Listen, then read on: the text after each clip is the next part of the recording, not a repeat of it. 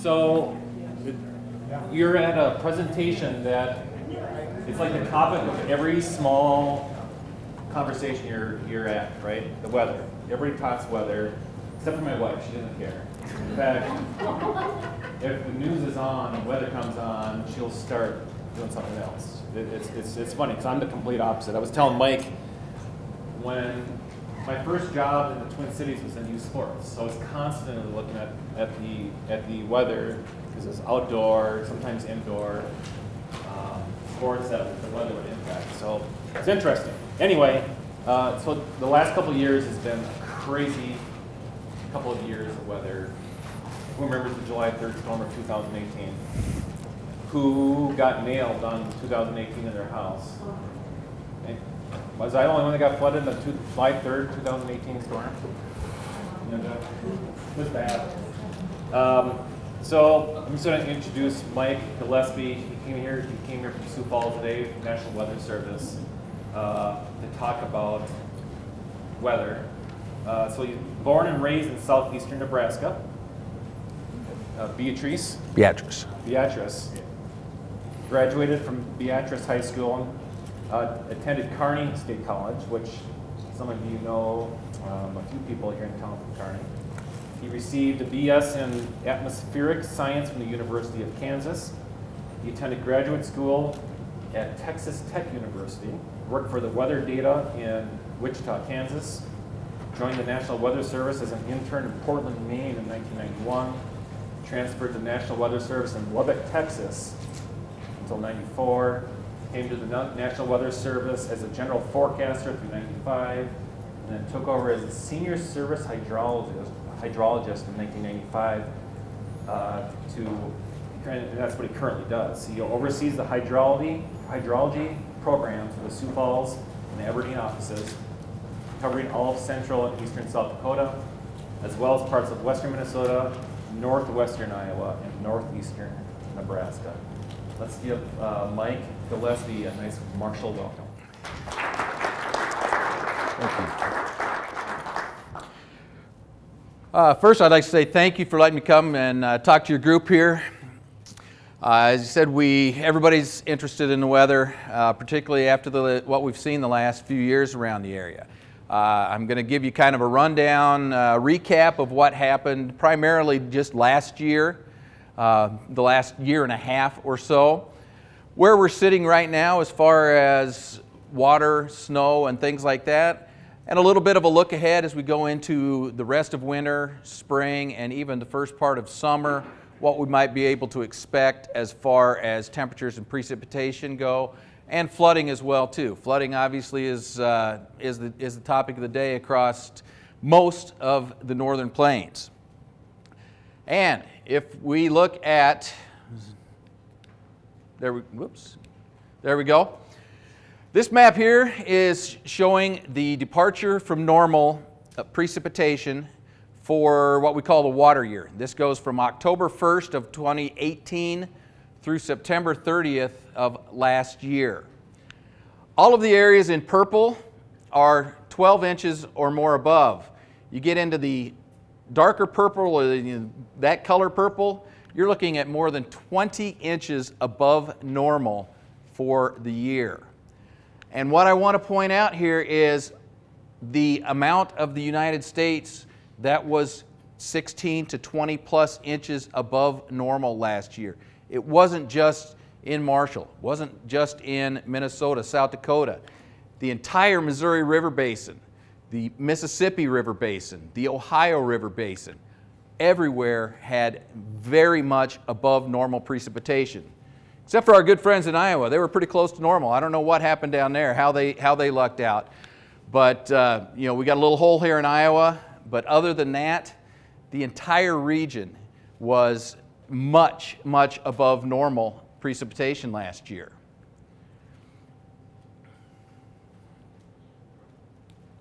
There we go. This graph here shows the annual precipitation for Marshall going back to 1935. And it's kind of hidden over here, but there's a dot here, it's 2019. Pulled out the table. The top three record wettest years in Marshall have all occurred in the last 10 years, including a new record set last year. 45, almost 46 inches of rain fell in Marshall. 2010 had been the record at 43. 2018, just the year before, is now down to third place. All three of those years, wetter to much wetter. 1993, everybody that was around back in those days remembers the huge floods on the Mississippi River Basin back in 1993. This area we had less than 40 inches of rain.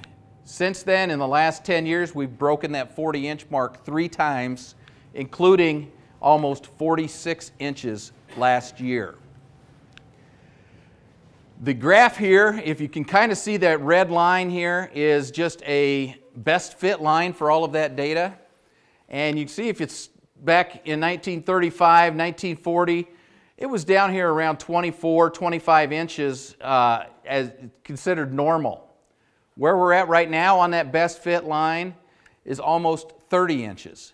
So in that roughly 80, 90 year period, 85 year period, we've seen the average precipitation in Marshall go up about 4 or 5 inches. And again, the top 3 wettest, kind of hidden by the square there, but 2019, 2018, and 2010, the only ones we've ever had above 40 inches. So not only was a huge area impacted, but again, you look at how much above normal it was. We've had record precipitation. Sioux Falls also did the same thing. We broke the record in 2018 with a very wet year, turned around and broke that record again in 2019. Many locations where we keep track of precipitation. Some, like Sioux Falls, has records going back into the late 1800s. So we've got 130 years of data versus 70 years of data. And we're breaking these records that have stood for quite a while. This here graph will show this is from June of 2018 through yesterday, or actually the 12th is when I pulled the data here. The accumulation of precipitation is the green line over that roughly 18-month period. The brown line is the normal. What I want to show you is over here. Normal for that 18-month period is about 47.5 inches. What we've seen in the last year and a half, almost 78 inches. We're 30 inches above normal over an 18-month period. So again, just showing you how extreme it has been. Flooding last year. Obviously everybody remembers that. Anybody that was around the area last year remembers the flooding. The big one we had here in this area was mid to late March. If we look at the snowpack back from March 10th of last year, here's Marshall right in the middle of the map. This is the water equivalent of the snowpack. How much water is in the snowpack when you melt it down? What would that be the equivalent to of a rainfall? And what we had last year, we had a lot of 6 to 10 inch values as we headed out of winter. The snowpack that was out there had the equivalent of 6 to 10 inches of rain once it melted. And you see again the Redwood River, Lyon County, Lincoln County, down into Murray, Cottonwood, some of the highest areas as far as the water content of that snowpack went. Over here into the Big Sioux Basin, we had a few higher amounts here and there, but on average it wasn't quite as widespread as what we saw in the Minnesota and Redwood basins over here. Then we had March itself. That didn't help anything last year. Again, Marshall up in here, this is the percent of normal precipitation in March of last year. And again, you can see not too bad, only 150 to 200% of normal for Lyon County. Much better than the 400, 500% of normal that we saw over in the Big Sioux Basin. But when you combine that 150% of normal precipitation that fell in the form of rain for the last half of the month. On top of that, 3 to 6, 7 inches of water out there. You know, March itself, 3 inches of rain is not that big of a deal, but when you add 3 inches of rain to 6 inches of water that's already on the ground, now all of a sudden you're getting 9 inches of precipitation running off into the river system all at once. Top that out with a lot of ice action. It's very cold late last winter. Ice was very thick on all the rivers and streams around the area. And just in March alone last year, these are all of the gauges in my forecast area that hit new record crests. Big Sioux River, Missouri River, Little Sioux River, Floyd River down here in Iowa, Pipestone Creek and Marshall hit a new record crest. It wasn't the highest flow on record. That still belongs to 1993, the volume of water coming through. But because of the ice and some of the changes in the levee systems and things like that around town, the water got to a higher elevation than it ever had here. But again, you see, it wasn't isolated. It was the whole area. There's even more of these. If I extended this down into Nebraska, I don't know if anybody remembers the Niobrara River. There was a dam that washed out in north central Nebraska. Spencer Dam, I believe, was the name of it. That water came in down here at Niobrara, and it caused Gavin's Point Dam, pretty big system there. That hit a new record elevation because of all of the water coming in. They had to do the Corps of Engineers had to do a huge release to get that water out of Gavin's Point. You guys kind of lucked out a little bit on the September floods last year. These are all of the record crests that were set in September. And you'll notice that in the Big Sioux Basin, Pipestone Creek area again, all of these places that had just set a new record back in March broke that record in September. Widespread 3 to 10 inches of rain, isolated amounts of 12 inches up here in Brookings County, down into Moody County, Pipestone County. It was very similar to what you guys saw back in July of 2018, except over a much larger area. The July 2018 event was basically about a 4-county area, Lincoln, Lyon, Pipestone, and Murray. The event that we had in September last year extended all the way from Charles Mix County up into Pipestone and Lincoln counties at least. Lyon and Murray got decent amounts of rain, 3 to 5 inches, I believe, in this area. But the flooding that resulted from that was not near as bad as what we saw just a little bit farther to your east. So, 2 record flood events in 2019. How are we sitting right now as we go into hopefully the last parts of winter here soon and into the spring this year? What are we looking at? Well, here is our latest snow depth maps. And you see I-90 is kind of a nice little cutoff down here. Areas south of I-90, generally say 6 inches or less of snowfall down there. I did notice driving up here that right around Marshall, you guys' snow depth is not that bad. It was quite a bit thicker as I went through northern Pipestone County today. So this map does make sense. We're looking at 10 to 20 inches of snow through this area right here.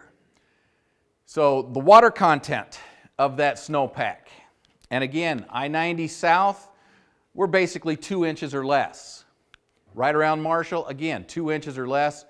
The areas with the deeper snowpack are still in that, say, 2 to 4 inch range. So decent amount of water out there. It's higher than what we normally see in late January.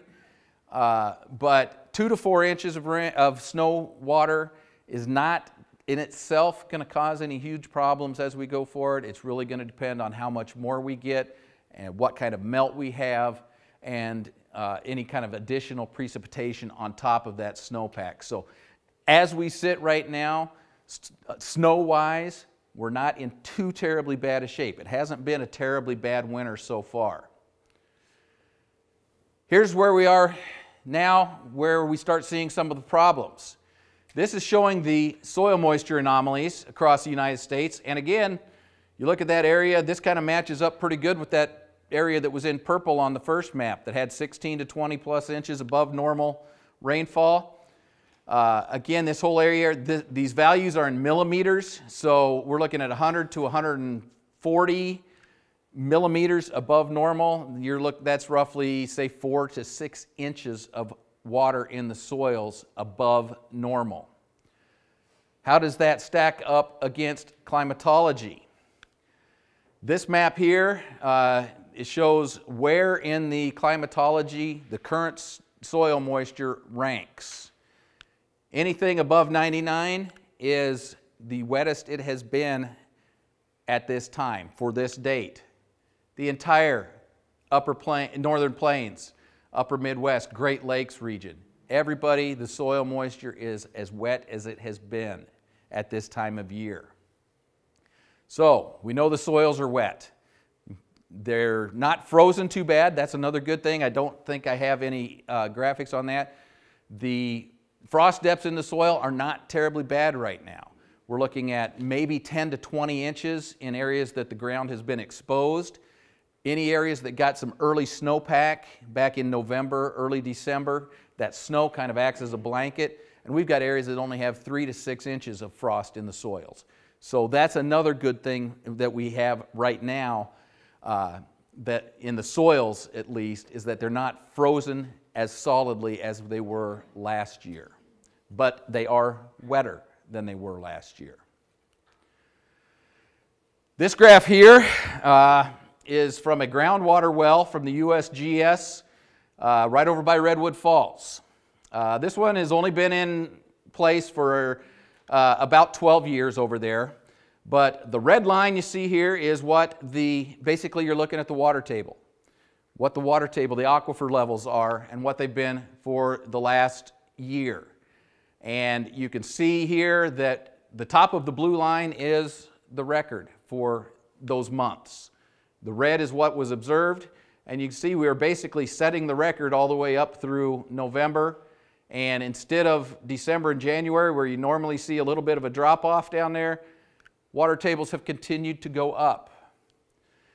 We're looking at the previous highest in January was 924 feet. We're almost 2 feet higher than it's ever been in January, at least in that 12-13 year period of record for this gauge. And again, you can see here's normal down here and what we had in the last year here. The blue being the record and how it's continued to go up. So the soils are saturated, they can't hold any water. The water table is higher than it's ever been, can't hold any water. Not good things going forward. Stream flows. This map here, again from the USGS, everything in blue is above the 90th percentile, which means very wet. Everything in black is at records for these dates. This was at the end of October. They quit posting these maps, or they don't update them during the winter when things are frozen, because you can't measure the flow when the rivers are frozen over.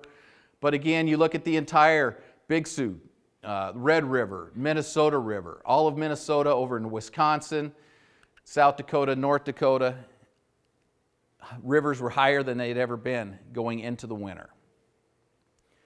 Got a little bit of a graph here that shows the Redwood River near Marshall gauge.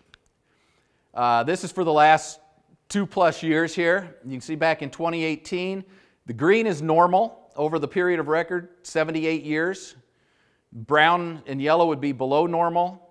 The light blue to dark blue would be above normal to much above normal. And again, the top of that blue line is record. It's never been, that's the highest it's been on those dates. So you can see back in 2018, starting out the spring, things were pretty normal. We did have a wet year, much above normal to some near, here's the July 2018 flows, did set a record for that date. But going into the winter, things kind of dropped back down at least to closer to normal, at least starting out 2019. And then here's where we shot up back into those record levels in March. And here's our September rain, pushed it right back up. This red dot's where we're sitting right now. That's where our flow is at right now on the Redwood River. And normally we should be down here, basically no flow. And we're sitting up here at about 250 CFS as of today. So compare it to where we started out last year, around 50 CFS. So again, that river is running higher, more water flowing through it right now than what we started at last year, and higher than it's ever been in early January, mid-January. So what does that mean going forward? Here is the February, March, April 3-month outlook. This would be the average temperatures over that 3-month period. Right now, it looks like we've got pretty good chances of seeing below normal temperatures for the February, March, April period. Luckily, it doesn't look like, January is going to go out on a really nice note this weekend, it looks like. Some really nice temperatures, but when we start averaging things out over the next 3 months, things are pointing towards below normal temperatures. Good news, precipitation-wise over that 3-month period, we're pretty much near normal.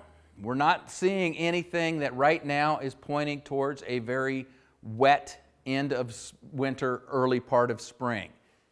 More good news for you there. Even as wet as we are, we're looking at normal precipitation being the best bet right now versus above normal precipitation. The bad news is, even with normal precipitation, we're going to have worse flooding than we would normally have because of how wet things are and the fact that we just don't have anywhere out there to store that water. Soils are full, rivers are full, lakes are full, aquifers full. That water just doesn't have anywhere to go. So even normal precipitation is going to cause worse than normal flooding as we go forward. Now we look into the end of spring, or first part of summer, May, June, and July. Normal temperatures and normal precipitation. That is great news. I hope that happens. Obviously we could use even a little below normal to kind of let things go out, but as far as the longer range outlooks go, we're at least not showing any signs of continuing this above normal trend as things sit right now. So we can hope for normal, and that's going to be okay. It's a lot better than what we've seen the last few years. Flooding wise, here again for the Redwood River near Marshall, this is our latest 90-day probabilistic outlook, came out a week ago. And this carries us through the end of April. The blue line here shows you what has normally happened on the Redwood River. So flood stage, 14 feet. The normal probabilities of hitting that in February, March, and April is about 12%. This year, we're sitting up closer to 25 to 30%. Much better than if you look at these maps for the Big Sioux River, where we're looking at 80 to 90% chances of hitting at least minor flooding over there. So chances of flooding, again, above normal, not terribly bad though, considering where we're sitting right now. Same thing for moderate and major flood levels. The black line being above that, or to the left, is showing increased probabilities. Normally we have about a 7% chance of hitting moderate flooding. This year we're about 17%. And major is 5%. And we're only looking at about a 7% chance of hitting major flood levels this year as we sit right now. So that is what I have. Some good news, some bad news. Definitely don't want to panic anybody, but we do need to be aware that as we sit right now, things are very wet. The antecedent conditions leading into the winter, record wet to very wet across the entire region. Good news is the snowpack's not too terribly bad out there right now, and the outlooks are not pointing towards that continuation of above normal precipitation. So let's keep our fingers crossed and hope that we can at least avoid setting a third record in 3 years here. So that's what I have. Any questions, comments? Open the floor to anybody. So what would we have to see to be back to that, that record stage? I mean, the rest of the spring, like how much snow? What would change? Yeah. So you keep referring to it as things are right now. What would have to change, or how would it have to change? The big factors that we just can't give you a definitive answer on right now going forward over, say, the next 6 to 8 weeks generally. How much more snow are we going to get?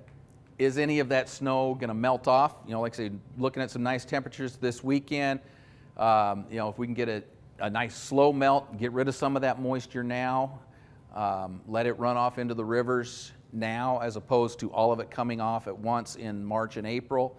So how much additional snow we get, how much of that water is sitting on the ground when we start getting some rainfall, are we getting rain on top of the snowpack, and how fast is it going to melt?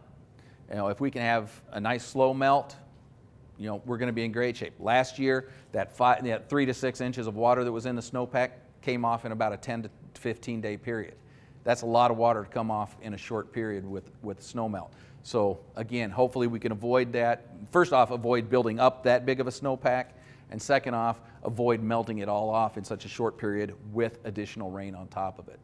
So that's really what, if you're wanting to watch something, watch that snowpack between now and, say, the middle to end of March.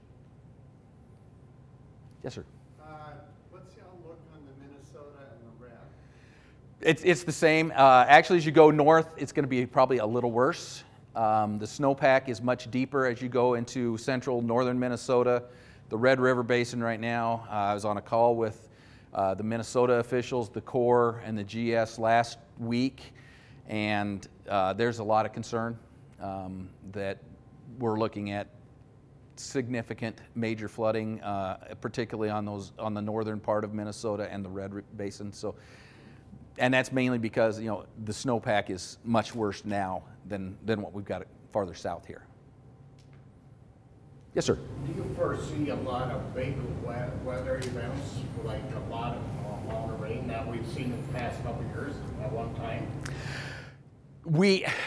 That's a real tough one because we have documented more of these big 6+ inch rain events in the last 10 years than we did 50, 60, 70 years ago. Is that because they're happening more often, or because we've got radar satellite estimates and everybody has a rain gauge in their backyard and we're catching more of those big rain events? I think it's a combination of both. We have seen more extreme rainfall events, say over the last 20 years than we used to. Does that mean it's going to continue? I'll leave that to people that are a lot smarter than me to figure out. So, do you think it has anything to do with the warmer climate? Or? It possibly could. If the climate warms, if the average temperature is warmer air holds more water than colder air. But we're talking a degree and a half. How much additional moisture is that really? Again, I'll leave that to the people that are way smarter than me. Anything else? Yes, sir. How far out can you predict? So you have little predictions for the next 6 months roughly. How far out can you? We can predict out as far as you'd like. How accurate are those predictions? Depends on how detailed you want to get. If you're wanting a detailed daily, or it's going to be this temperature and we get this much rain on this day, you get out beyond about 5 to 7 days, you're pushing it there. When you're talking about those averages over a monthly period, we can go out in that 6 to 12 month range and be fairly, I shouldn't say fairly, somewhat skillful. If you take a dice and you roll a 3-sided dice, above normal, normal, and below normal, climatology you're going to get it a third of the time. Well, our outlooks are maybe, instead of 33% hitting it right, we're maybe 37 to 40%. So we're weighting those dice a little bit, but there's a lot of work that still needs to be done as far as improving those longer range climate outlooks. But we're working on it. You know, that 3 to 6 month time period is really kind of pushing it on those, even on those average, monthly average type things. Saw one of those earlier maps, like in the Pacific Northwest, they're drier. Does that change in, you know, they're running drier over there. Does that change there? Is that affecting us? Because, you know, the weather's, as it's moving, you know, moves east. How does that contribute to what's going on? Yeah, usually you're going to get a general kind of a global or hemispheric pattern where, you know, everybody's heard of the jet stream that kind of drives where each storm track comes out. And generally that's constantly changing. And even in our wet period here these last 2 years, it's still changing. It's just that it seems like every time we do get a big system that comes out, it's hit our area. But again, that very first map, it hasn't been just us. It's been everywhere. The amount of wetness that's out there, there are some studies that are being done. Does having wet soils and very wet conditions, does that kind of feed off itself and produce even more wet conditions?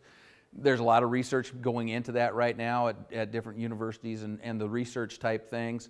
Haven't seen any definitive answers from that, but that's something that's possible. If you got more available water in an area, the storm systems have more to tap into to produce even more rainfall. Yes? So are we looking to expect I know you can't predict that far out, but the last couple of years, the same week in April, we've had snowstorms. And if that happens again this year, it's on Easter. So, I'm just trying to get my Easter plans in. Yeah. No, I'm just wondering, are we looking at having kind of an April like that again? Because I mean, that's really what, I mean, it's very, very hard, especially on the fields and houses. When you get it that late and that much, when the ground is already very full. Right. Yeah. The good news is like I said, you know, the precipitation outlooks through February, March, April are looking near normal.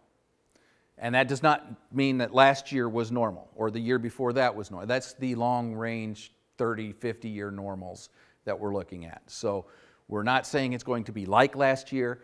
Right now, if we had to say, here's our best guess, we're saying that it's going to be closer to that long-term average, which would be, you know, a lot less than what we saw the last couple of years. Are we going to get snow in April? Probably. We almost always do across this area. March and the first half of April especially tend to be some of the snowiest months. And that's because, again, that warmer air that we start seeing in March and April can hold more moisture, but there's still all that cold air that Canada keeps sending our way. So those two clash over the northern plains, and we end up getting these big snowstorms. Can it happen? Yes. Is it going to happen, particularly on Easter? You know, I'm glad to hear that, because it's nice to know these little things, you know, because, you know, Minnesota, I don't know that about over here, but in South Dakota, we know that in the middle of March, when it's the state basketball tournament, one of those days there will be a blizzard in the state of South Dakota. It almost always happens. So I've got another thing to put in my little book for my long-range outlooks. I'll know that in April or around Easter, yeah. So did you guys see it coming last year? So if we look back in 2019, and let's say you're giving this presentation in January, what did the outlook look there? Was it showing high? It was showing above normal. We did not, you know, when we put out a long-range outlook, we tend to not say exactly what the amount's going to be, but we say, you know, here's normal. If you get this much above normal, anything from there on up is above normal, below normal there. It was showing above normal as we went into the last half of winter, spring, summer. The outlooks that I work on and that I follow were showing above normal precipitation. Again, we did not expect a second back-to-back record precipitation year. Those kind of things you're not going to forecast, but it was showing wet. So that again is a good sign that at least this year we're showing normal. Yes? Is drought becoming less of a concern for the area? No. In the short term, I don't think you're going to have to worry about it this year. Even if it doesn't rain, I think we've got enough water sitting around out there that you're at record wet soil conditions. You're you know, even with if we hit what would normally be drought type lack of rainfall, you're probably going to have a decent crop yet because of the amount of moisture that's still out there this year. But does that mean that we can't shut it off? 2010, 2011, record flooding again in those 2 years across much of the upper Midwest, northern plains. 2012, worst drought we've had in the last, let's see if I'm going to go back real quick here.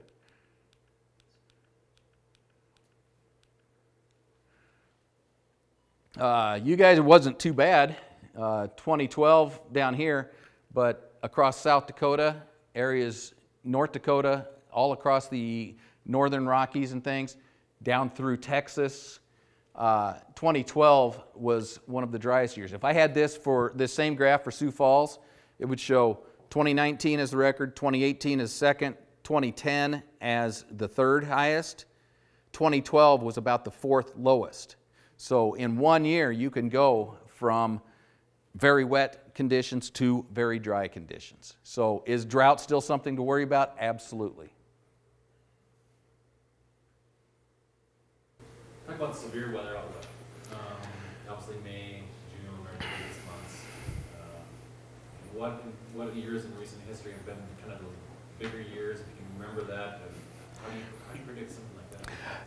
The last couple of years, we don't try and predict how much severe weather we're going to have because that's really nothing we can predict beyond the 7-day period where we can see, oh, here's a storm system, everything's coming together, chances for severe weather are increased in this area.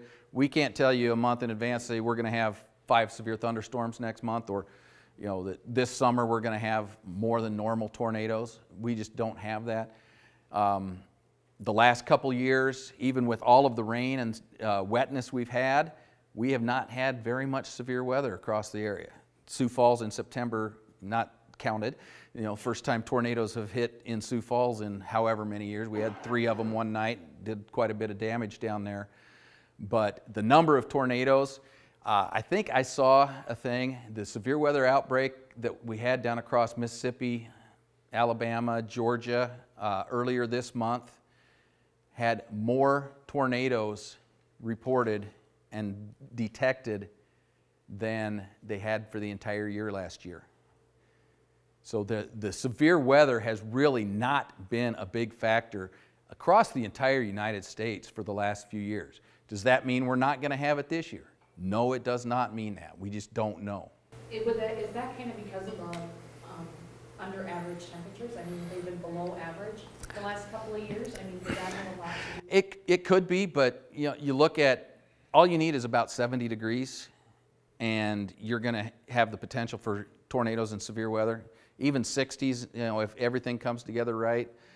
It doesn't have to be 90 and 100 degrees. In fact, usually when it's 90 and 100 degrees, the atmosphere is what we call capped off. It's too warm that thunderstorms can't rise up through that. It's like a hot air balloon. Has to be warmer than the surrounding environment to continue going up. Well, if the atmosphere is warm when it's 90 and 100 degrees, that air trying to go up is not warmer than the environment, so you don't get the thunderstorm development.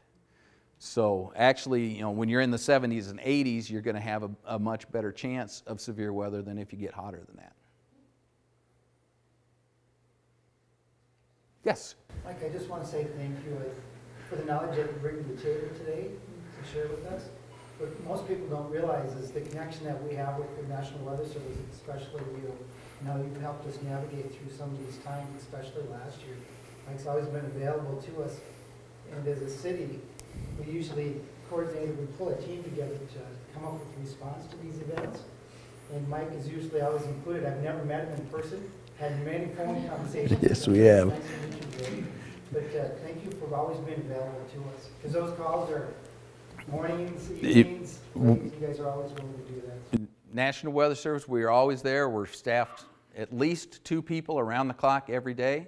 We've always got somebody there that's looking at the forecast, looking at the rivers, whatever. If you ever have a question, and again, I'll take you back, if anybody wants contact information. Whoops, there we go. There's my email address and phone number. Shoot me an Yeah, I've got a lot of room in my email box, in my inbox. So any questions at all, please don't hesitate to ask us. We are a federal government agency. We are funded by your tax dollars. We appreciate those very much. And we are there to help. Any information that we have that we can provide to you guys to help you make decisions that you need to on the local, county, state level, on your farm, if there's something that you need to know, get a hold of us, and if we have the answer, we'll give it to you. Any questions? We have about 5 more minutes. Otherwise, thanks for being here. All right. Give Mike a very nice round of applause. All right. Thank you very much.